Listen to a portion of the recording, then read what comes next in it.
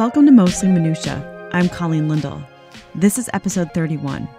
My guest today is Pamela Atherton, and Pamela happens to be one of my personal heroes. When this podcast had been a mere glimmer in my eye, and I have been oscillating back and forth about whether I should do this show, because honestly, for years I had had an insatiable desire to interview people and help them share their stories, but I wondered if I was going to fail and how I was going to pull it off, given that I didn't understand the technology behind podcasting, and I had never interviewed anybody professionally. Pam was someone who encouraged me right from the beginning to really go for it and follow my curiosity. Pamela and I were introduced by a mutual friend, Grace Ann Carter, and Grace is a script supervisor on Brooklyn Nine-Nine, which is a TV show I worked on for a while. Grace happens to be a nurturing, rooted force on set, and she has encouraged and believed in me from the moment I began pondering the idea of this podcast. In fact, she said, "You know who you have to meet? You have to meet my friend Pam." It's amazing what happens when you just start speaking your dreams out loud, and to the right people. So I was introduced to Pam and instantly found a home in her natural curiosity. It felt like, finally, I'm talking with someone who gets my brain. Pam is an A+, top-notch, knock your socks off interviewer and host. And if you were lucky enough to be in her presence, she'll make you feel like $1,000,000 with her positivity. Pam has worked in radio for years. She has a show called A Closer Look, and her tagline is, "We go where our curiosity takes us." And this explains Pam to a T. She has interviewed all sorts of people, from life coaches and financial experts to Olympians, celebrities, and authors. Some of her guests have been Cher, Willie Nelson, Buzz Aldrin, Reiner, Kenny Loggins, and Madeleine Albright, just to name a few. And Pam is truly amazing. She gets an A for hospitality. Her bedside manner is on fleek. She's able to make her guests feel so comfortable and welcome and showers them with compliments and thanks them for their time. She also reads their books, which I found out during this interview is a practice that sometimes other interviewers do not partake in. A quick note to the listener. At the beginning of this interview, Pam is actually teaching me how to use my microphone, believe it or not. Right before I hit record, I've been sharing with her that one of my mics wasn't picking up sound like I thought it should. She picks up the mic, turns it to the side, and says, "This is how you use it." It's called side address. And that is where we begin episode 31 with Pam Atherton. Interestingly, put on your headphones and see if you can hear a difference in the sound of the voice of doing the side address. Is there do you notice any kind of a difference? Yeah, I do. You do? Actually, yeah, you're more poignant. It should be a warmer sound. It is, and it's actually picking up your voice better. Yeah, it's because that's where it's supposed to be. It's designed for it, and I never knew that. I've been wondering. Actually, I got that mic because that's the mic that oh my gosh, the host of This American Life. Oh, sure, Ira Glass. That's the mic he uses, and he did this like a tutorial online about the equipment he uses and like the approach he takes to interviewing and things like that. And I'm like, well, I'll just get the same equipment that he gets. Right. Then I was like, why does this mic not pick up voices the way his does? Yeah. Right. I was like, gosh, I feel like I have to like really pump up the gain afterwards. Right. Well, you talk softly anyway. So yours, you would have to. Yeah. On mine, I have a lot of depth to it. Mm-hmm. So, but yeah, it's because it's a side address. I've learned about myself that I can be at a party using my diaphragm as much as possible. And Pam, I cannot project.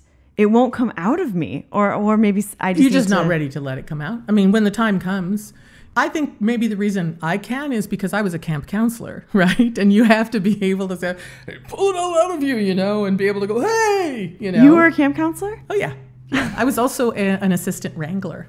I was a woodcraft ranger. When I was a kid, I was a woodcraft ranger. Wow. And it was started by Ernest Thompson Seton, who is a naturalist, and he wanted something kind of like the boy guides and the girl guides, but it was based on Indian lore. So everything we learned was about Indian, so I could track and trail, I could shoot a bow and arrow, Wow. all of those things. And you won coups. So instead of badges like the Girl Scouts or Boy Scouts, you've got coups. And then those coups would go in your honor band. Well, there was a summer camp that they did up in Castaic and Newhall area. It's called Stanley Ranch. And they got a lot of sponsorships, if you will, for inner city kids. So there were a lot of inner city kids, and I had gone when I was a kid. So when I graduated high school at 17, I applied to work out there as a junior counselor. And so they hired me as a junior counselor and immediately put me as the assistant wrangler.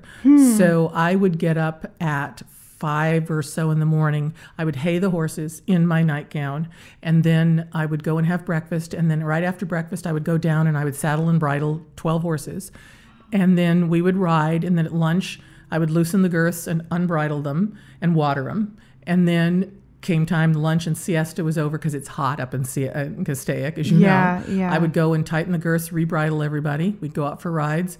We'd come home. I'd unsaddle the horses, unbridle the horses, feed the horses, and I lost 30 pounds that summer. Had you grown up with horses? No, not at all. And you would get a day and a half off a week. That's what you would get. And unless I went into town with somebody, I stayed up at the camp the whole time. So I even rode on my days off. Okay. And I loved to ride. So I would ride bareback, if I, on my days off for fun. I would there was like a 2-mile stretch down to get the mail, and I would, run my horse down there and get the mail and then walk back, I just loved it. It was great. Do you naturally understand horses? I don't know if I understand them, but I definitely have great respect for them. I don't know. I mean, back then you learned you put your hand on their butt and you walked around them and you didn't have a problem. I don't know if I would be that confident today, because it's been so long since I've ridden. But, I always felt like you should be talking to him. So I would talk to him all the time. What are you going to do? You're out there at 5 a.m. throwing hay at him. Hey, Yeah. Do they respond to you like when you're talking with them like that? I think so. And some do more than others. I mean, they have personalities. Yeah. I always end up making friends with people who have had very interesting experiences with horses. Yeah. This is something that I've been noticing is a pattern in my life. Like I'll be really good friends with someone and all of a sudden realize, oh, they trained horses their whole life. Or even the neighborhood that I live in right now is the horse neighborhood of LA. Is it really? Yeah. It's all the stables are there. People will walk their horse down the street right in front of my house. And somebody in my neighborhood owns a mini horse and walks it around. So one of the things that I learned that I've carried with me for my life and used in workshops all the time is stuff that I learned riding horses. And one of those was, I used to be the person in the back. I was the roundup person. And so you'd have these kids get on the horses screaming, and then their horse would take off. And so you would have to calm the horse and calm the kid at the same time. And one of the things that I learned was this thing where you start not quite at their level, but you are lower than that, and then you bring them down with the speed of your voice and the volume of your voice, and you're very monotone as you talk, and that calms the animal and it calms the kid. Wow. So while he's doing, you're saying, you're going to be fine, Colleen. That's fine, Colleen. Everything is fine. So just calm down, and then you see I'm slowing down as I talk. And then what happens is the other person starts to slow down at the same time. And so that I use now if I'm in an unruly group of people. That's one of the ways that you can help to bring that situation down. So I use that when I teach workshops. Have you ever studied mediating or anything like that? Or like... But negotiation I did. Okay. Yeah, because I had an interview with a wonderful guy. He wrote a book called Fearless Negotiation. And so here's the tip. I'm going to tell you, it's so easy. It's called Wish, Want, Walk Away. And what he says basically in the book, and it's a great book, go get it. I can't think of his last name. It's Michael's his first name in the book, Fearless Negotiation. He says, when you start a negotiation, you start off with what you wish for. That's everything you could possibly get. Then you write a list of what you want, which is probably what's most likely will happen in the job or in the negotiation. And then there's the walk away. At what point what do they say that you say, that's it, I'm walking away? And once you have that set and then you go into the negotiation, you're in a power position because you don't have to stop and think about what they say to you, because thinking is where they get you. So if somebody says to you, you're going to have to bring your own car. and that's a walkaway point for you, you know that. And you say, I'm sorry, then this isn't going to work. And then they either try to come back from it or what. So the walkaway is really important. The wish is what you start with, because you can always negotiate down, but you can't negotiate up. So if there's a job and you say, well, listen, I have to watch my kids play sports every week. So I need Monday, Wednesday, Friday to be able to leave at 4. What may happen is they're like, okay. And you get it. Whereas if you had said before, okay, I work 9 to 5. Is there any possible way for 3 days a week I could get off? And they're like, no, I'm sorry, we don't do that. And that's in any situation that you do, you can use that. Personal relationships. Where's the point when you say, I no longer will tolerate this? That's my walk away. That's good. Yeah, it's great. Well, Pam, I wanted to thank you, first of all, for giving me some of your time today. Because I know thrilled. You were and have been so encouraging to me as far as, because a few years ago, I was introduced to you via Grace Carter. Right. And at that time, I think that having a podcast was like just a glimmer in my mind, and more like interviewing people was what I was very interested in. And you were the first person that I spoke with who was very, very encouraging, but extremely positive, optimistic, excited about curiosity.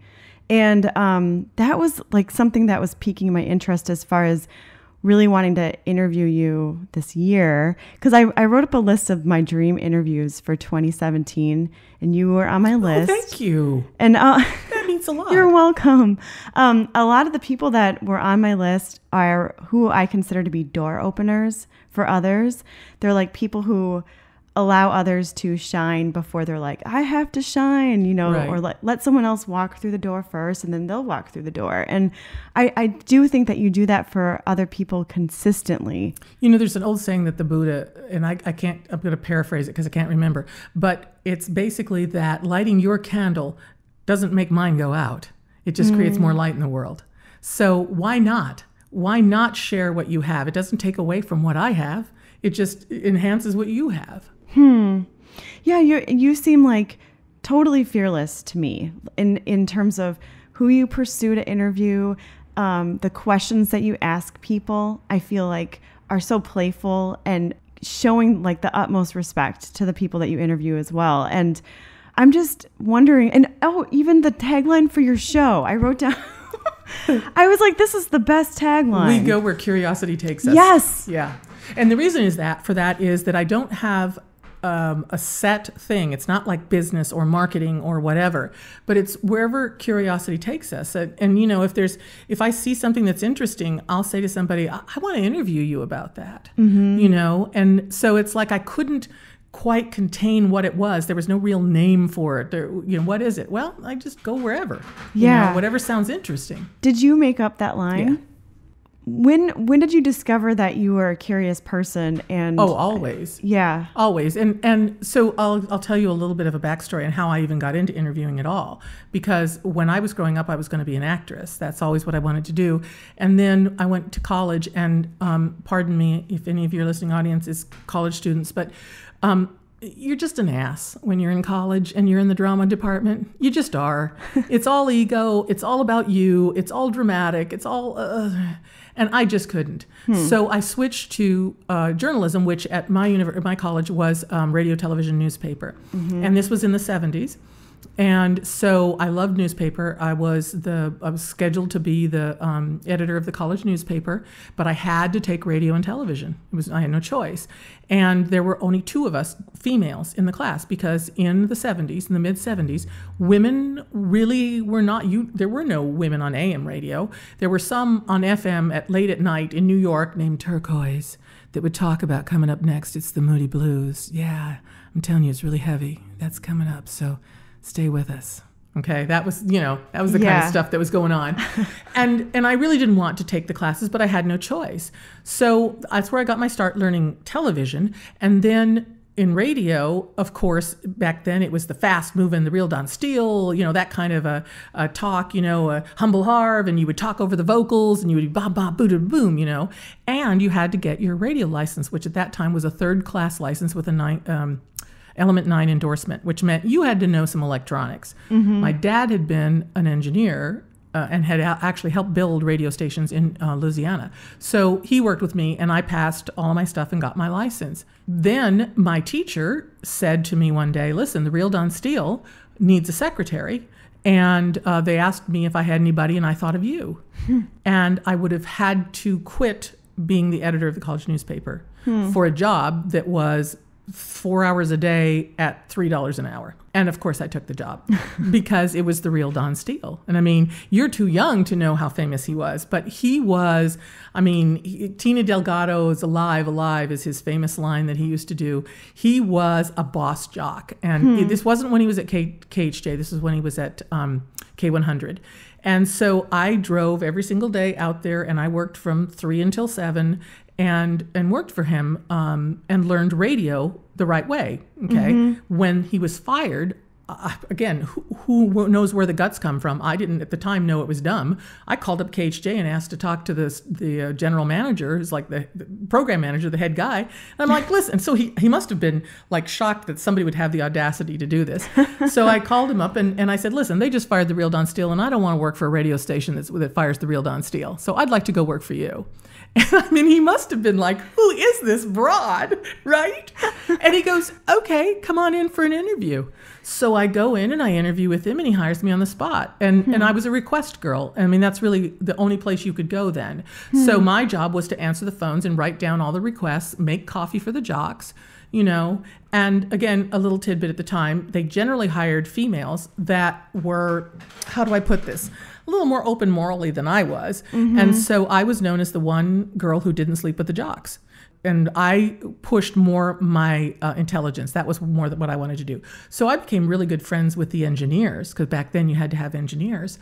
There's a whole other story about that, about singing, but I won't get into that. But that's where I really, you know, got my understanding of how to do radio, was from them. Years later, I decided to get into voiceover. Because I can take my acting, my desire for acting, and my desire for voice, put them together, and nobody cares what I look like. Because that's, you know what it's like in town, right? It's all about how you look and all that stuff.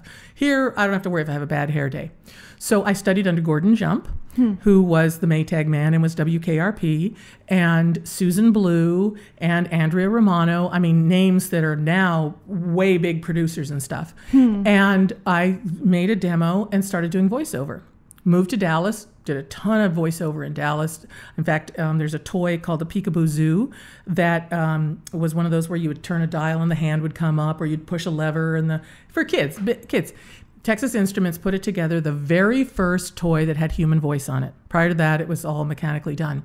And we all signed all the non-disclosures, and we all came in and we had to do animals. And I use this story a lot in the workshops that I give as to making that risk, because you're asked to stand there and make a noise like a monkey or make a noise like a parrot, and they want you to act it out. Because Disney, if you do any voiceover for Disney, you actually have to work the motions. So if you're running in a Disney thing, you physically have to be running in the studio, because they know that has a different sound in your voice. Right. So you get this person there who says, darling, we like what you've been doing, but we'd like you to like up the energy, but slow it down a little. And you're just smiling the whole time because they can all see you, and it's the president of TI and the president of the advertising agency and all that. Like, so what we'd like you to do is, can you darling, can you make some of those monkey movements when you do that monkey voice? Could you do that? And you're sitting there and you're like, I'm going to get paid $150 for this. Do I want to sit here and act like a monkey in front of all of these people? And you got that split second where you're thinking about that, or are you just gonna blow it off and go? And you know, that's where I say you got to take the risk. And so that's where I moved back and I did this, and I was like, and I got the job. So it's one of those things where you take the risk or you don't. So I'm on the toy, and then years later I find out that I'm actually that's the sound effect. I'm the monkey sound effect. But the one I got was the elephant, I'm Emily Elephant. See my big ears? And so I'm on this toy.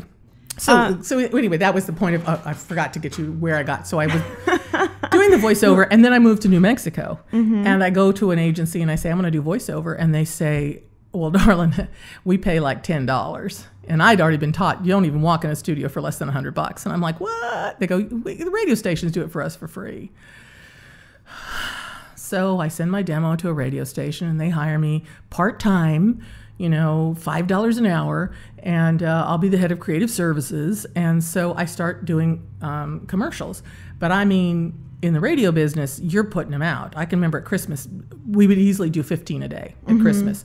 And that's really what got me good at doing voiceover, was having to do that many that often and sound a little bit different in them. And finally they said, look, we're going to flip this radio station from country to oldies. You want to do a shift on it? So I hadn't done radio since I was in college, went back to doing it.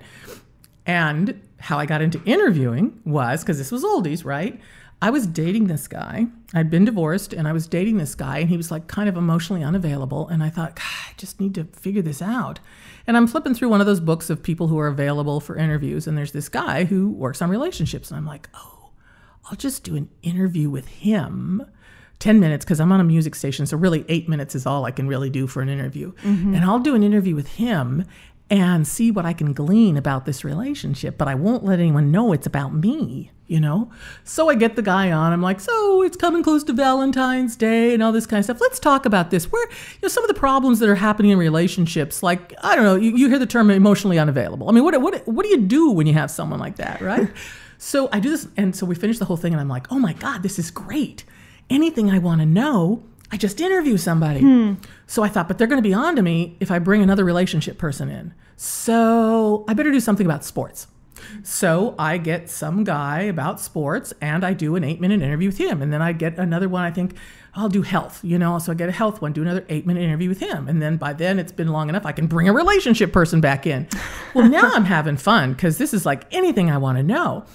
The lieutenant governor of New Mexico had been from our town and he heard about that. He asked if he could be on my show every Tuesday. So while they were in session every Tuesday, so that was my start of learning how to talk to politicians, was that.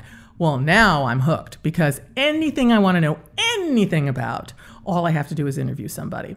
And they eventually gave me an hour show. And so, but it was on the weekend. And that's when I started learning to do the long form. And then when I went to Washington, I had a 1-hour show and I could either do a 1-hour full or 3 20s, 3 20-minute interviews. So I did a complete morning show and then I did a 1-hour talk show and then commercials after that. So wow.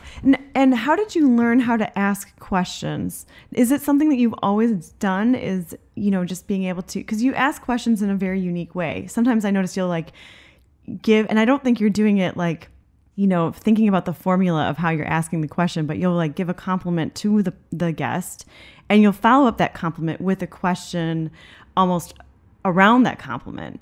It's kind of like a cool way of ushering your guest into talking about themselves and wanting to answer the questions. It's so gracious. It took a long time for me to get the hang of how I wanted to do it, because my fear was always, what do you do if you get a guest on and all they do is go, no, yeah, or they're really bad. And I'll tell you a story behind that I can't mention names, but a very dear friend of mine who has been in radio for a long time, and he does interview stuff from time to time, and he had a very famous performer on who had been big in the 50s and 60s. And he was so excited to have this person on because they were so famous. And they came into the studio and they were drunk and they gave an awful interview. So he called up a friend of his from another radio station and said, oh my God, Joe Blow was so horrible on the air. I couldn't believe it. I mean, it was so awful. And his friend said to him, actually, it was you. And he said, what? And he said, you always have to remember that you're in charge of the audience, what the audience hears. And if you have a guest who is bad, then it's your responsibility to either make him better or get him off the air. Because your responsibility isn't to the guest, it's to the audience. And once you realize that helps you with your timing, making sure things don't run too long, all of that stuff. And you're thinking, well, how do I cut off, Colleen Lindell? How do I cut her off? And it's like, you know what? It doesn't matter because it's the audience that matters. So you go, gosh, Colleen, I wish we could talk for longer. I really do. But we've got to go. I've got something coming up. We'll keep in touch. Right? And then you usher her the heck out and you don't, she never comes on again. So that was the first thing that I learned. The second thing that I learned was that a lot of people who, especially authors, are very introverted and they're not comfortable speaking about themselves. So number one, I read every book that I do an interview on. Now, do I cheat? Yes, of course. So if it's like a nonfiction, I might not read the entire book, but I might go through it bit by bit, so I get the voice of the person and the important parts. And for fiction, I always read the front, the end, and the middle. So I will know that kind of information. That right there speaks to the guest, because I cannot tell you, you can ask any publicist out there, but the number's close to 90% of the people don't read the books. Larry King was famous for saying he didn't read the books.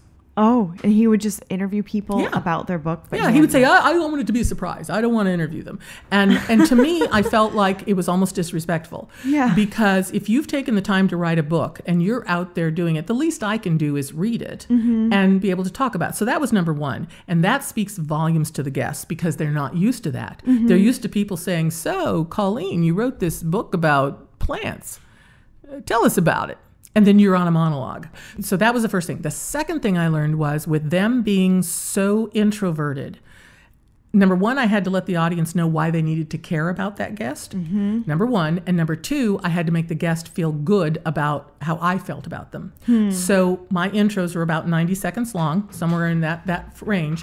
And I've actually accidentally become famous because of them, where people will say to me, oh, you'll hear them on the interviews where people will say, that's the best intro I've ever had, or, all of those things. And it's for two purposes. One, it's to make sure you, the listener, are going to care about my guest. And then number two, my guest to feel comfortable, because I've made them feel good, the fact that they've won all these awards and they're the expert to go to and they're the one that knows. Once I've got that, then they're more comfortable being able to interview with me. Yeah, and for your guest, they understand that you know who they are. Yes. And that I care about them. Yeah.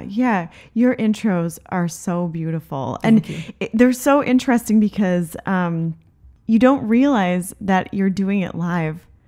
Because so many people, I pre-record my intros. Right. And, not with the guest. And all of a sudden your guest will pop in and say, thank you. It's so great to be here with you. Wow, what an introduction, and it's like, wow, she just did that all live with them. And that's the other point, was that sometimes you get a very short period of time with a guest. Sometimes you'll get 4 minutes, or they'll give you 10 minutes. And I'm wasting, I say hello in the beginning to talk to them a little bit before we tape, just so that I can let them know that I've got the correct information. And then I do at least a 90-second intro. So I've already cut 2 minutes off of my interview time with them. And people have said, well, just do the intro after. I'm like, they need to hear it. There's just something different when they hear it, that they respond better. Yeah, I feel challenged by that. I feel like I should try it.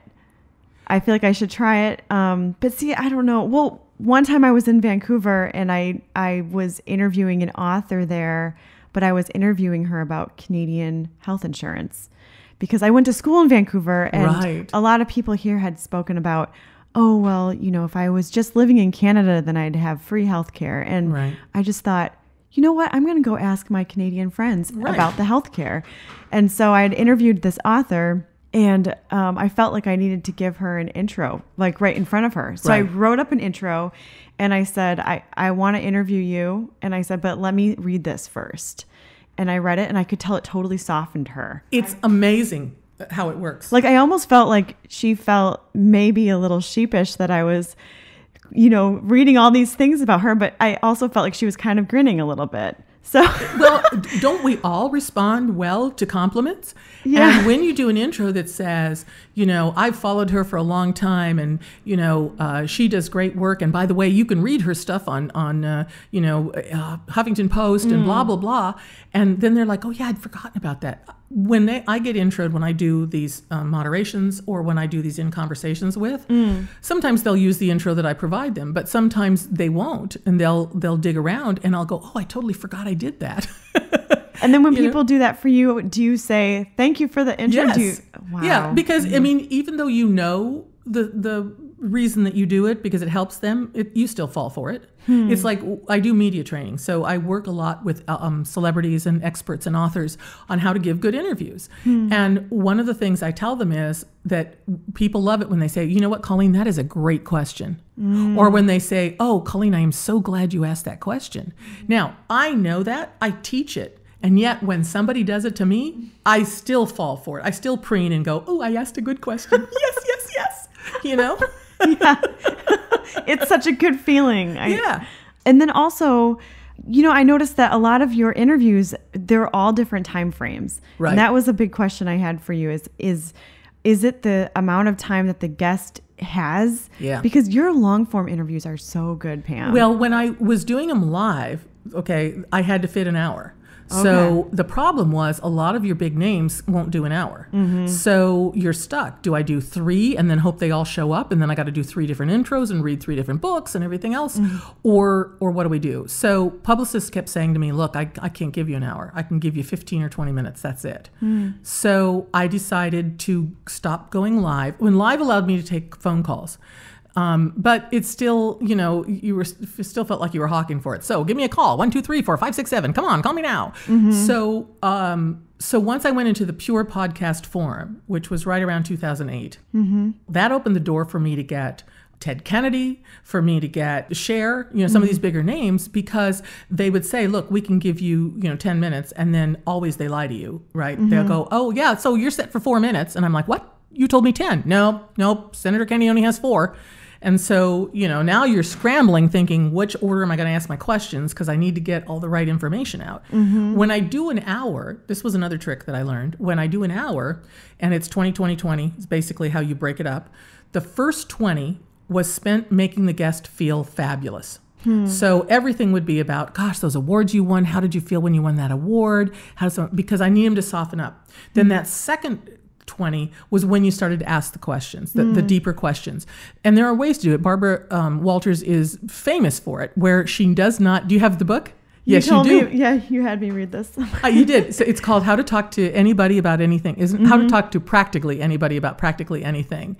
And I learned a ton from it. One of the most famous things I learned from that was where she says she's talking to this guy who's, the ambassador to Bushstan, and she sits next to him and she said, everybody's already asked him, how do you like America? How do you like the pizzas? Whatever. She says, I turned to him and said, so tell me about your grandson. And she said, you find this thing that you connect with them that has nothing to do with their job, and you'll find a better way to connect.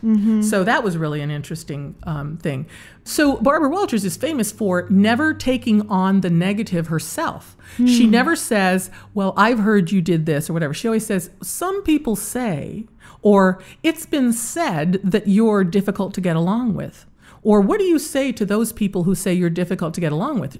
She does that to extract herself from the situation. It's brilliant. And I sometimes remember it and sometimes I don't. But so I'll get into the tougher questions in that second 20. That's when they already know I'm on their side. So they know I'm not asking to be, problematic. And you'll also notice when I talk to doctors, I almost always exclusively call them doc. Okay, that's just a way to create some approachability. So I'll say something like, well, yeah, but doc, what about all those people who died from that? I mean, what do you say about that? And by now, since I've been nice that first 20 minutes, now they're much more likely to realize I'm not there to ping them. I'm there to get a real answer. So that's what I'll do. It's harder to do that if you've only got 4 to 5 minutes or if you've got 10 minutes. But you, in your short time frames, you ask such good follow-up questions. I'm like, how does she pick and choose? Like the Willie Nelson interview. Yes. I'm like, how is she? You said he just called the station. He did. And you know the story behind that, right? Well, I just read about it on your page. Yeah. But would you tell us? Let me tell you, that was another lesson that you learn consistently through this. The other things that I'm consistent about, and you know this because when we talked about you starting a podcast, it was you must do your research. You absolutely must. You cannot be caught unawares and not know something about your guest because that's just rude. So Willie Nelson was coming out to the county fair, and I wanted an interview with him. I had one with Weird Al already, and Weird Al's wonderful. He's a wonderful man. And so we kept calling his company and Willie Nelson's company, and they would say, well, we just never know, so I wouldn't count on it. Well, I'd hired 2 interns, and so I'd set them on doing my research for me. I said, find out everything you can about Willie Nelson, write up some questions for me, because I was doing all these other things. And so I kind of blew it off. And then another project came up, and they couldn't finish the Willie Nelson. I wasn't worried. He's not going to call, So you were letting it go. I let it go. I mean, there's nothing I can do. I mean, he's not going to call. We kept calling, and they kept saying, well, if he calls, we'll let you know. But I don't think it's going to happen. Nobody called us. out of the blue, I'm in the back. It's like 3 p.m. I'm about ready to go. And a phone call goes, "Hey, there's some guy on the phone for you." I'm like, "Okay, fine." And I go pick it up and I go, "How's this?" And he goes, "Hi, this is Willie Nelson." And you know what you're thinking at that point in time? Oh, dear God. And a whole bunch of other words that I've learned not to say with a microphone in front of me, right? And I'm like, I just have to put you on hold because I have to get, we were using reel-to-reels back in those days. I got to get the reel-to-reel going. And I said, "Are you going to be okay?" "Oh, fine, not a problem." So I put him on hold. I get the reel-to-reel set up, and I'm like, I jot down with my, your nervousness hands. I'm jotting down the quick questions that I can think of, 5 questions that I can do. I knew he had worked for the radio station before. I knew that I thought he'd been fired. It turns out he wasn't, as you hear in the interview. Mm-hmm. And so I thought, well, I'll ask those kinds of things. So I get him on the line, and I don't have an intro. I'm going to have to do an intro later. So I come up and I said, blah, blah, blah. We have Willie Nelson. I worked here at K-Van and Jersey. So, "Hi, Willie. So how you doing?" And he says, "I'm having more fun than the law allows." Now, what people don't know is that was the liner that was used for me. Pam Atherton in the mornings, "More fun than the law allows." And he had heard it when he was on hold. And that was that's what a good interviewee does, is they take everything they can that they hear and use and throw it back into the interview. And he did. So I go through the things. I do a fairly good job. And I think I don't have on the interview, I think I cropped it out, was where I said at the end, "So tell us, are you doing anything, for nonprofits or anything?" And there's this dead silence, and he says, "You mean besides Farm Aid?" And I'm like, oh, man. How did I walk in that? I'm like, well, yeah, of course, Willie, everybody knows you're famous for Farm Aid. Yeah, no, besides that, which of course was not the point. I had totally forgotten about Farm Aid. So always do your research. And nobody else got an interview with him. He only did it with me because he had worked at that radio station. So the TV stations in town picked up my audio and ran it on their shows because nobody else got that interview. Would it be okay at the end of this episode if I did play your Oh, yeah, absolutely. Okay. Yeah, because he does tell some great stories, about how he went in to get a raise and they told him no. And he says, "So I wasn't fired. I quit." The other thing that I love that you say to your guests is you thank them at the end, and then you ask them right away if they would want to come back and talk with you sometime. Except when I don't. And when I don't, that means that they were a problem. But most of the time I do. Yeah. But I because then I got it on tape, So, and I always keep the tape rolling when we're done. And I always say to them, please, when I first start, I say to them, "Hi, this is Pam. I just have some housekeeping here. I have your web address as this, your Twitter is this." And they're like, "Oh yeah, great. And I'll say, "Great, I'll go ahead and push your book. And if you wouldn't mind, please staying on till the end when I say goodbye so that I can say thank you." And I do that sometimes they can't because we're cut to the line, but then other times they do. And that's where I get some of the best testimonials. I mean, that's where Carl Reiner said, he said to me he'd never had anybody interview him as well as I did. I mean, Carl Reiner, and Harvey McKay, "You're the best at what you do." I've got that on audio too. So, I mean, how were you feeling when Carl said that to you? Blown away. And he and I then spent another 45 minutes not in the interview talking about some books that he was reading and some things that he was interested in. And so we chatted a lot about that. He was amazing. Did you interview him live or face to face? No, we did it over the phone. And when I sent the request in for him, I thought I was going to get 15 minutes. That's generally what you either get, a 10-minute, a 15, or a 20. That's it, pretty much.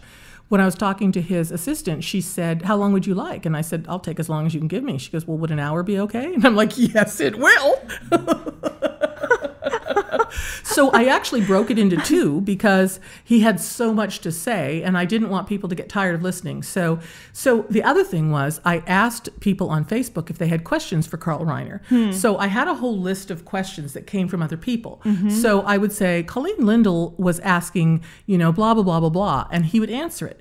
Then I called those people up and I said, can you please ask this question while I tape you? So I taped them and actually used their voices in with Carl Reiner's instead of me asking the question. So I really liked that. That was a lot of fun. But yeah, he's a sharp guy, great guy. So sweet. Yeah, he was. Yeah. Oh my gosh. That must have felt so good just to hear that. When you hear it from a Harvey Mackay, who is, I mean, in the business world, he's like the top. When you get people who say things like that, you know, you just are astounded. And I mean, how else can you say it? But it also reminds you that all that work you spent preparing for the interview. You know, Tess Garrison's an example. She wrote the Rizzoli and Isles series. You know, it was on television, but she's famous. She actually wrote the movie. I mean, she wrote Gravity, and there's a whole story about how they took it from her and she didn't get any money paid back on it. And so, yeah, look up Tess Gerritsen and Gravity. It's an interesting story. Okay. But I had never read her stuff, but I did know about Rizzoli and Isles. So I probably spent 4 hours the night before, not just reading old interviews of hers and bits and pieces about her, but also watching her on YouTube so that I could get a feel for her. If I have a famous enough person, I'll watch every interview I can find of them to get a feel for what works for them, what doesn't. I don't want to ask the same question everybody else asks, too. That's the other problem. Yeah. You know, when you get somebody like a David Baldacci who has been interviewed 1,000 times, and you're like, what can I ask him that nobody else has asked him? That's a hard one. So I go and I find out what everybody else asked him. I may find something 5 or 7 years ago somebody asked, but I can do it in a different way and get something that's interesting. But that's my hardest one, is when I get somebody famous, how can I ask them something they haven't been asked before? And how do you decide, because you interview such a gamut of people, right? How do you decide who you're curious about talking with and who to go after? How do you choose your guests? Well, in the beginning, I went after a lot of guests, but now I don't anymore. They pretty much come to me. And the reason is because that once you work with publicists for a period of time and you show them you do a good job, then they want you on the interview tour. And there are a couple of secrets, and I'll tell you what some of those are in case you decide to do some of these kinds of people. So, you know, one is you have to be good at what you do. So you need to do your research. You need to be prepared. You need to really do a kick-ass interview, okay, of which my intros help me with. The second thing is when you do your questions, you have to make sure it's not the same old they've heard before. And you know what I find? A lot of them, people don't laugh at their jokes. So I'm always laughing. You know, you can hear it on the interviews. You are having fun. Like, yes. All of your interviews, you're genuinely joyful and having a good time talking with. Like, you were showing them that you were excited. That I'm glad to have them there. Yeah. So and that's why I also don't stop doing interviews, because if I do, I lose my place and I would have to start all over again. So now I have companies like Orit in New York, or Lisa Kunin in New York, or Richard Hoffman out here, you know, Krupp Media, all these places, because they've worked with me. When they get a guest, they'll pitch me. And now I'm also getting them from the actual publishers themselves. David Pogue, who is on CBS as the technology guy, his company knows to call me every time he has a book come out. And the Sam Adams guy, I think it was Flatiron Press, they called me and said, look, we want you to do this. And part of it is because when you give a good interview, that's what the publicist wants to have, because then he's showing he's doing his job. You could get a whole bunch of, you know, famous people on WGN and everything else, and they give crappy interviews. Then the guest is like, yeah, it wasn't that good. So you want as many good people as you can. So what I tend to do, because I'm low man on the totem pole, I don't work for WCBS or WGN or, you know, any of these stations here in town.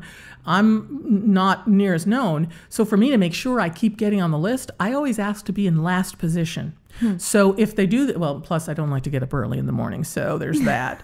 But, you know, a lot of them will say, look, we've got them from 6 until 1 Eastern time. Okay, so that means 11 o'clock Mountain, which is where I do most of my interviews from. So I'll always say last position, 20 minutes. And almost always I'll get it. And the reason I do last position, why do you think? I'm guessing that it's like coming in as a ray of sunshine and making them super happy and excited to be talking with you, because you're going to pump them up. Right. Well, and people tend to remember the last thing that happened to them. That's how they color their entire thing. There's a great TED talk by Dr. Daniel Kahneman. I think it has to do with how we remember, and you should watch it. It's wonderful. He uses a colonoscopy as an example, but basically it's the last thing that happens is how the entire event is colored. So if I give a great interview at the end, the guest remembers the whole tour as being good. So that's why nobody ever argues when I ask if I want the end. They're like, yes, we'll give you unless they've got a live shot that they've got to do. So they're more likely to remember me if I'm in the last position. Secondly, and this was one with, no, it wasn't Nelson. Stephen Hunter. He wrote, he writes a lot of suspense books and stuff, but this one was about the Ripper, and it was called I, Ripper, I think was the name of it. And he's older, and so we're coming at the end, and he's telling his people who are running it, the producers, because they tell me this afterwards. They're like, he's like done. He does not want to do anymore. And we say to him, look, you need to do this, girl. I promise you will have a good time. Do this, girl. And so he goes ahead and does it, and he's laughing and everything else. And the producer sends me back the thing, and they said it was perfect because he didn't want to do it, and you totally changed his mood. So it was like, oh, good, I did my job. Yeah. And I mean, that is such a gift that you have, that you're able to do that. Well, it all comes back to curiosity. I don't know the name of the guy that was on the Sunday morning program that used to throw a dart at the map, and he'd go there, and then he would go in the phone book and he'd run his finger and just pick a name, and then he'd go and find the story. Well, basically everybody has a story. Everybody does. And you just need to find out what it is. So sometimes they'll pitch me somebody, and the story doesn't work for me, what it is, but I'll see in his bio or her bio that they also did something else, and that's where I want to go with it. So I don't always go the normal way. For example, talk about as guest, Greta Garner, who was Rockford Files, Jim Garner's daughter. She wrote a book years ago called The Cop Cookbook. And she was pitched to me, and I was thinking to myself, one of my lists, the people on my list is James Garner. I mean, I love this guy. So I get Gigi on the phone, and I say to her, look, I hate to do this to you. I'm going to ask you about your book, but I got to ask you about your dad. And she says to me, it's okay. I know that's how I get the interviews. She said, so I know I have to talk about him for a period of time. But, you're going to also talk about my book. So I got the interview because of my dad. And I'm like, yes, you did. So I'm able to, put that stuff in there, and then we're able to get into the book. So since you've been talking with people for years now, how has the art of conversation changed? Have you seen it evolve, or even question asking? Well, I think it's harder for people like me now to do the podcast because everybody does a podcast now, right? So you have to really have somebody behind you that says, listen, you need to do this one. So I have a little bit more trouble. So there's two people I can think of right now that they actually pitched me. I said, oh, this would be great. And then they were like, yeah, no, we don't think so. And it's because in their mind, I'm not a big enough podcast for them or whatever. And, you just live with that. But then when you get pitched and you do a good one, I remain friends with them. Jeffrey Deaver, who wrote the Bone Collector, the movie with Bone Collector, and he's written several other things. I interview him almost once a year, and we chat about the dog shows he does and everything else. I try to stay friends with him. But it's harder sometimes to get some of the interviews because everybody's out there, and they have to be the publicists have to be more careful of vetting who they allow to do the interviews. You also get sometimes, and again, not your top level people. Your top level people, they pretty much get that you get to ask anything that you want to. But people say, well, can you send me the questions? No, I'm sorry, I don't. I don't send questions. But by the same token, I also don't edit content. So the only thing I will edit is to sweeten. So if you're too low, I'll do it up. Or if our tracks for some reason got off kilter, because when you're doing Skype, sometimes that happens. But I never edit content. So, what you see is what you get. And that's just the name of the game. And to turn down the people that are just there to sell something. You know that, because that's I'm not interested. It's not me. My audience isn't interested. You always have to remember, what does your audience want to hear? And so a lot of times for me, I'll just say, well, that's not the direction my show goes, or that's just not my show's wheelhouse. I'll say something like that. Okay. But I don't so much get those anymore because if I'm getting a tour, They've already been vetted, and they've probably been media trained through the different people. They know. And I also, if I'm afraid something like that's going to happen because I've watched other videos and they've done it, I'll say to them, and don't you worry, I'm going to be the one talking about your book, so you don't have to worry about selling it. I will take care of that. And then I do a good job of it. Because they're taught in these media classes, which make me crazy, but they're taught in them to say, well, my book, you can talk to anybody about practically anything, by so-and-so that's available on Amazon now. These media trainers teach them to do that. It makes me crazy because that's the worst thing for a host. A host is like, oh, okay, you did it once. Don't do it again. Right? Because my guests don't want to hear that. Yeah. It feels like you're cheapening. You are. Yeah. Whereas I can say, oh my gosh, Barbara, in that book, when you talked about how to talk to practically anybody, one of the things you said was such and such. Now I've said the name of the book. Now I'm the one doing it, and she's not sounding like she's hawking it on a street corner somewhere. And then at the end, during the intro or the outro, you're going to plug where people can go to find it. And when you go to the webpage, it has where you can. It's got a link right to it. It's got their Twitter. It's got this thing. If there's a video, whatever. I want to do everything I can social media wise to help them. So when people say, yeah, but you don't have that big of an audience, out there, I say, no, but if you Google now, you'll see my thing right up there at the top of yours because your video, your audio, and everything else is there. So I'm contributing to them being found more. So that's what you're getting from me, more so than the reach of one-time people hearing it. Because on terrestrial, pretty much that's it, one time. And if you're not tuned in at that period of time, you don't hear it. I did want to ask you one question about your family. You had said before that your father was an engineer. Right. And you grew up in South El Monte. I grew up in South El Monte, in California, in South El Monte. And then we moved to Whittier when I went to high school. I went to school there. I lived in Hollywood for a while, Normandy and 3rd. And then I lived in Alaska for a little while. And then I came back. And once I got married, we moved to Dallas. And then we moved to a little dicky town in New Mexico.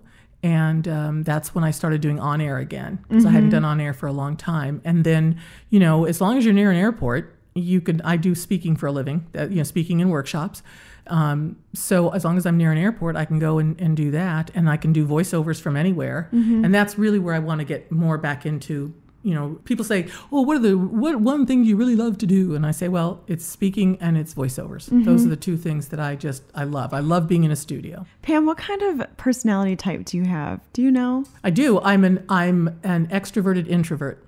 Okay. I was actually going to guess that. Yeah? Because if you think about the jobs, like speaking, you're working with a lot of different people. Right. And then voiceover is like you're very quiet. You in the studio. More introspective. Yeah, you get to have time with your own voice. When I do an event, I have to have, especially if I do a lot of them out in public, I need several days at home afterwards to just kind of chill because I'm done with people for a while. You know what I mean? Yeah. And then how do you recharge and what kind of self-care do you give to yourself? Oh, you go from one thing to the next. I have a friend named Kelly McDonald who is a wonderful speaker, and she just released a new book. Her whole series is People Not Like You. So it's like how to market to people not like you, how to have customer service experience for people not like you. And she speaks like 75 days a year. And I was just thinking about this the other day. It's like every third day she's talking somewhere, basically. And I don't know. She's not that much younger than me. I don't know where she gets the energy because she doesn't drink. She doesn't do drugs. She doesn't do any of that. And she's like what I aspire to be, because I'll do an event and then like the whole next day I'm done. And then I can do another event, but then I need a day down, and it's just hermiting, watching a lot of Law and Order. God, I love Law and Order. It's so good. I love Law and Order. And the other one I love is Major Crimes. I would love to have a walk-on on that. I did a lot of walk-on work when I was younger. And how we met was through Grace Carter, and her husband, James L. Carter, is a cinematographer. And how I met him was there was a movie filmed in New Mexico called Believe in Me, and he was the cinematographer on it. And just to show you where you get guests wherever you can when your curiosity is aroused. So all the people who worked, the gaffers, the grips, all those kind of people, they all listened to me in the morning because I was doing an oldies station at the time. So I thought it would be a gag which is the term we use in the radio business, to get a background part, a couple day background part, make $75, and then talk about it on the radio. and in the meantime, the directors, the casting directors, the producers, all these people had been on my show to say, we're going to be filming here, if you've got this, blur, blur, blur. So I decided I was going to audition. I pulled my hair back, took off the makeup, put some blue under my eyes, wore a skirt with the knee highs that you could just see the difference between your knee high and your skirt, right? You know what I'm talking about. I had a purse over my arm and I affected a limp. And I'd had a friend at the Chamber of Commerce who'd given me the script. So I went through the script and found every female part in the script that wasn't a main part. So I knew how I was going to read anything they threw at me. So I walk in and there's the camera there. They're going to do it. They're going to say your name, and then we'll start. And so their heads are down and it's Cotty Chubb and it's John Manulis and it's the director, Robert. I can't think of his last name now. So I look at the camera and I say, my name's Pam Atherton. And their heads just shot up. And they were like, are you the radio lady? I said, yes, sir, I am. And they were like, oh, my God, because I did not look like, me, I have big hair, jewelry, all that kind of stuff, right? So I go and I read the part, and they're like, okay, tone it down. And of course, because I come from a background of stage, so I always overdo. So I was like, back it down. Okay. And go ahead and read this one. Well, I'd already read it. I already knew what I was going to do. So I go ahead and I back it down and I read it and I do the whole thing. It's supposed to be Oklahoma. So I put on a bit of an accent, and I read through the whole thing and do the stuttering at the appropriate parts and things. And I get off the stage and I walk past, and this, in auditions, they never say anything, I walk past and John Manulis says to me, well, there's good news and there's bad news. I said, really? He says, good news is you're on the shoot. I said, great, because the bad news is you have to keep looking like that. And that was not a joke. So I think, great, I've got this 2-day bit on the movie, believe in me, until the paperwork comes and I'm contracted for 6 weeks. What? As a featured player, yeah. Right? I got Taft-Hartley because of it. I haven't joined the union yet, but, I was Taft-Hartley. I was like, what? At SAG wages. I was like, what? Well, so here I am doing a radio show from 6 in the morning to 9 in the morning. How am I going to do this? I had no idea that this is what I was walking into, but what a blessing. So I thought to myself, these guys all have great stories. I have got to get them on the radio. So George, who was the head cameraman, who had worked with the Beatles, I had him. I had the art directors who had done all these fabulous things. And I had James L. Carter, the cinematographer. Well, James was hysterical. He would tell these stories about how when he was much younger, one time he hadn't loaded the film canister, and he admitted it. You must interview him. He's wonderful. He was so good. James L. Carter was so good that I said to him, I know you're going on to another film. I want you to be my Hollywood correspondent. So for the longest time, every week or 2 weeks, he would call in and we'd sit around and talk about movies and stuff like that. And then he worked on CSI, and we talked about, things like how they put the contacts on their eyes to make them look dead and stuff like that, and how he had to do special effects in camera. I mean, it was a wonderful interview, and you just never know where they are. That's amazing. And it's so cool that you got to be with all those people who all had and recognize all their different stories. They all had great stories, every one of them. And that was the best part about it, was to be able to pull those stories out of them. Yeah. Gosh, it's like you were in an incubator. Well, it was. It was like so much fun. Yeah. So there I was, not only filming, and we were a 6-day-a-week film because we were on location, right? But then I would have to find time to get them in the studio for a minimum of an hour so I could tape them and then, get it for the show. Yeah. So, oh, it sounds so energizing. It really, was. Even though it sounds like a lot of work. We were all really pretty close, I think, because of that. And they would, I think there was a closeness because anytime you're in somebody's bedroom, you're close to them. And so I'm on the radio in the morning and you wake up to it in the morning, I'm in your bedroom. So there's an intimacy that happens that you don't even know happens because you're not intimate with them. You don't know them. But they're intimate with you because you're in their bedroom in the morning. Right. I mean, it sounds strange, but I think there's they feel like connection. They know you. Yeah, they do. They do. I feel like right now I'm switching to more long form interviews, and it's been helping me a lot. Yeah. Because I felt before I had to really spice things up with mixing in music and things like that. Right. It's time consuming. It's time consuming, and it's only me. Right. So some people have written me and said, I really like when you do long form interviews. Right. And it's okay for you to put more of yourself in there because for a while I was just asking questions and not sharing too much about my life. I'm still trying to figure that out, Pam. It's a balance, I'll tell you, because for me, when I look at my two, the left and right channels, I can always tell who's the guest and who isn't. Because there's like a long stretch, that's the guest, and then there's a short thing of me, and then a long thing of guest. And very rarely, but I will throw something in about me every once in a while. But most cases, they're there to hear to see what the guest has to say. But it also has to be a conversation. So it can't just be you asking a question and then them answering, you asking a question, answering. It has to be, oh my gosh, I can't believe that. Because I remember in the 70s when that happened. Yeah. So let me ask you, let's talk about the 70s. You see, so I throw a little bit in, but then I get into the next one. Yeah. The follow-up questions, you asked about that, and that's something that has always bothered me. A lot of times with these television interviews, they have hours, if not days, to interview somebody. And then they pick and choose the parts that they want. So it always surprises me when they don't ask a follow-up question that's so obvious that they should ask. You're just screaming at the TV, why didn't you ask him why he didn't? And part of that is because you get so tied to your question list.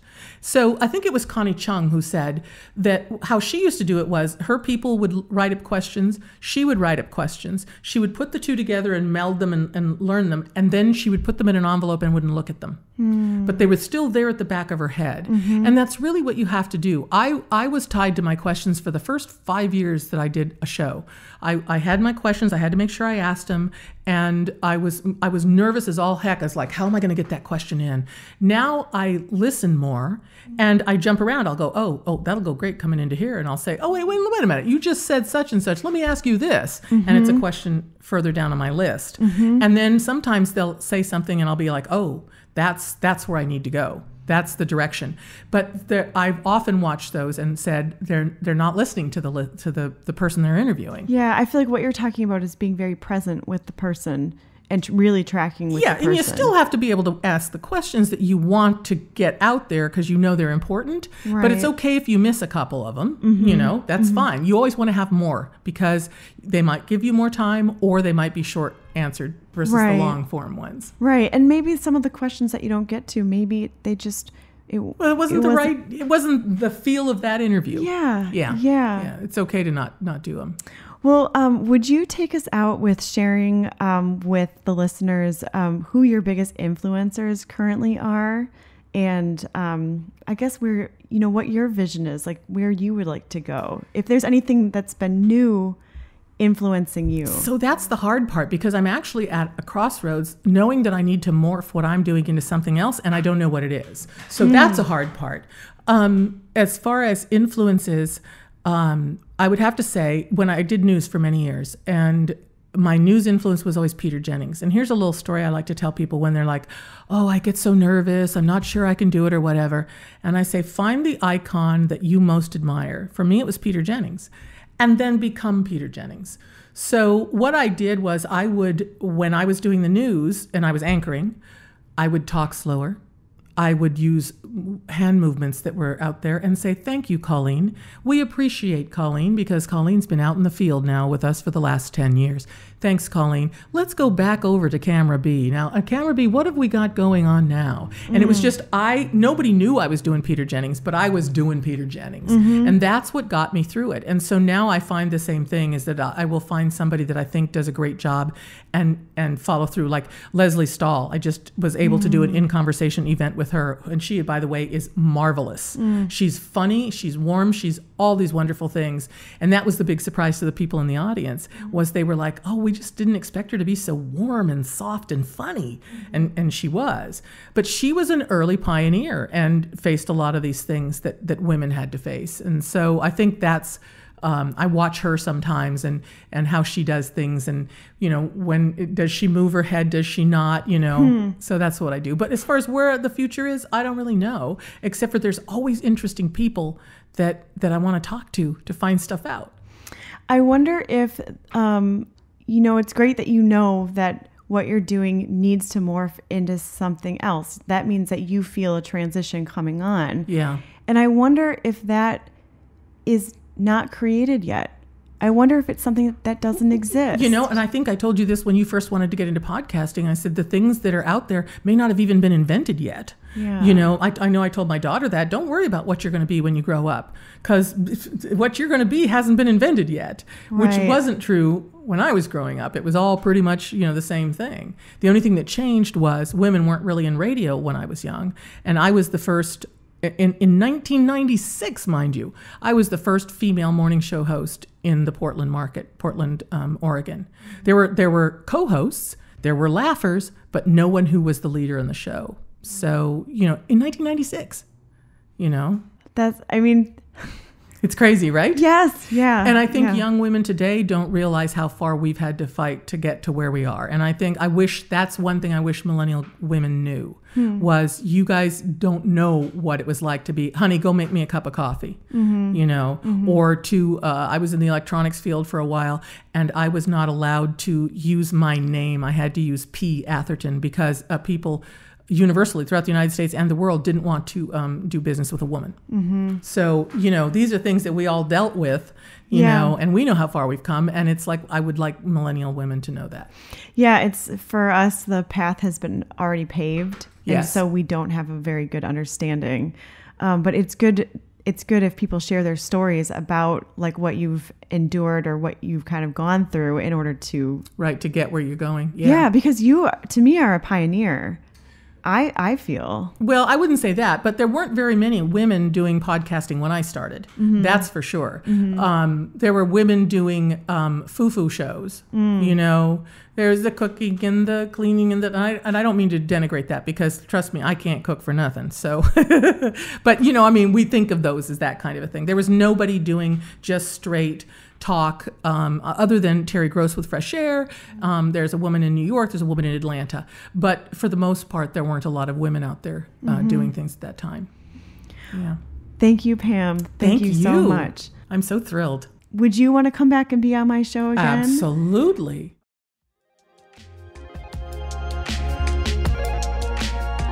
You can find A Closer Look podcast on iTunes or at acloserlookradio.com. If you're interested in having Pam come speak to your group or you'd like to workshop with Pam, go to pamatherton.com. I know we've talked about a plethora of people today. There are links to each author Pam mentioned, as well as some of her recent interviews and links to the microphones we talked about in the beginning. If you're interested in starting a podcast, these are the mics I think you'd want. All links can be found in the show notes, which you can find wherever you are currently listening to this episode. Playing underneath this is a track called Overflow by the artist Home, off the album Before the Night. You can find more of Home on SoundCloud and Bandcamp. The cover art for this show by the ever-fascinating Eva Fan. You can find more musings by Eva, including paintings and illustrations, at evafan.com. Lastly, today is International Podcast Day. To all my fellow podcasters out there, please stay curious. Do not lose heart. Keep making your show. Ask questions. Stay open. Stay vulnerable. Whatever you're doing is healing and entertaining in some way to someone. These are the things that I personally run up against in the making of my own show. Will this affect anyone? Does it matter? Yes, it matters. Be brave and keep going. And if you're interested in starting a podcast, do it. Let your voice be heard. Go to internationalpodcastday.com or podcastanswerman.com. This is how I learned to podcast, was by studying tutorials like these, and there are links to these also in the show notes. And lastly, following this is Pam's interview with Willie Nelson, which is a sheer delight to listen to. This episode of Mostly Minutia was recorded on location at Epiphany Space in Hollywood, California. Epiphany Space is a nonprofit co-working space with quaint rooms, including outdoor working space and complimentary espresso. To learn more about daily rates, renting a room, and membership, go to epiphanyspace.com.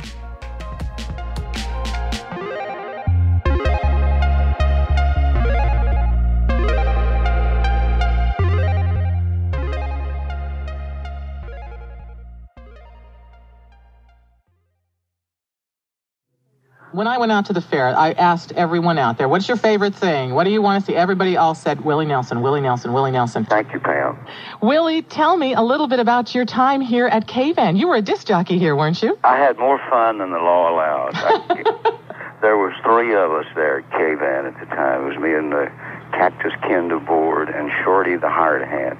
Well, rumor has it that you got fired from here because you wanted to play some of your own music, or you asked for a raise? Yeah, I asked for a raise, And the next thing I know, I'm in my car headed back to Texas. But was that maybe the lucky break for you? Probably so. All things, happens for the best.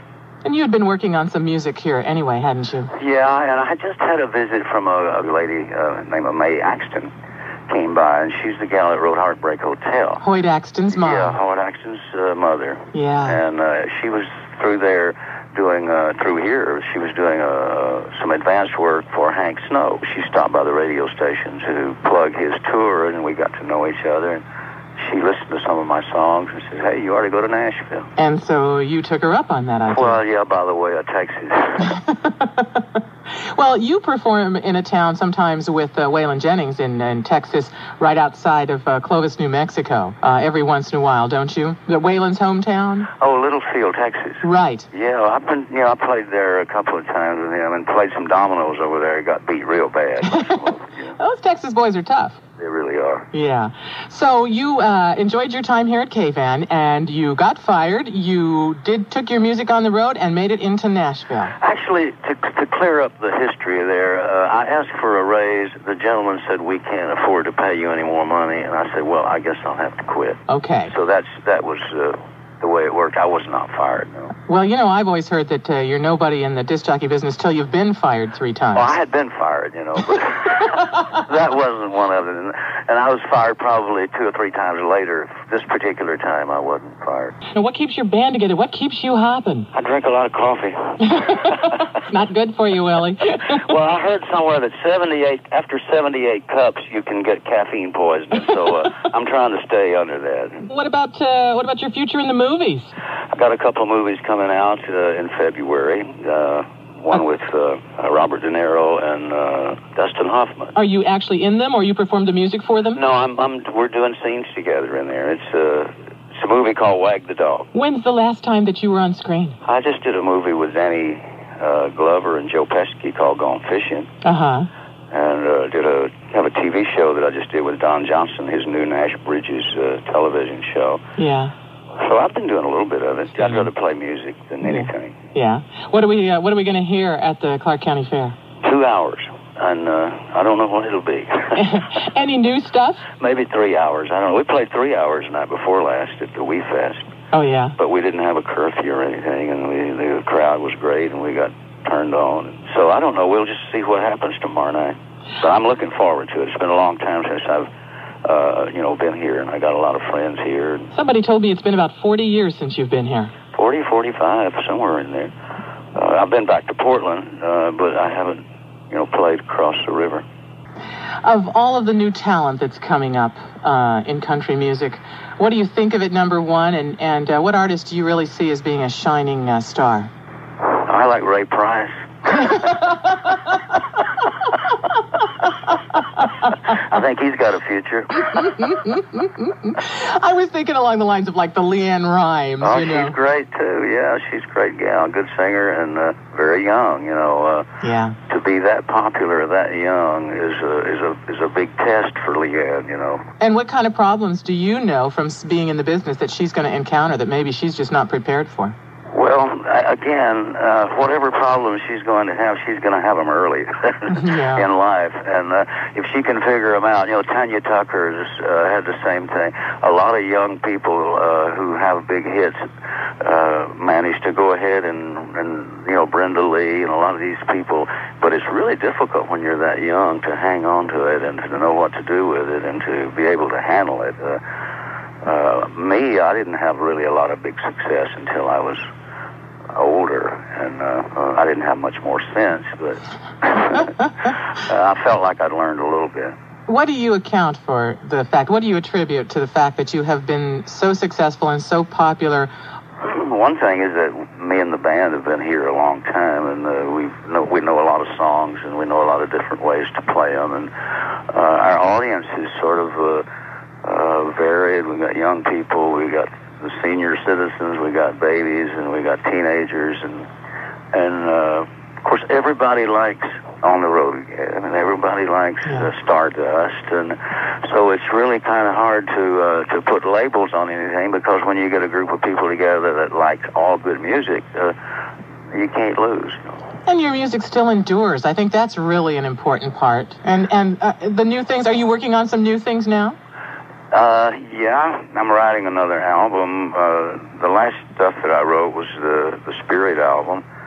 And this one will be sort of more of the same, I think. Will you come to visit us here at KVAN? Well, I would love to. I'd love to do another couple hours a day over there. You know, maybe next year I'll come by there and we can work something out. Well, yeah, and I'll make sure the boss gives you a raise, I promise. Well, I'll start out with a raise. That'll just make me feel better anyway. I promise. Well, I'm going to hold you to that. I hope you will come and visit us here at the station. We'd like to have you very much. Thank you, Pam. Nice talking. And we look forward to your concert. Thanks. Thanks.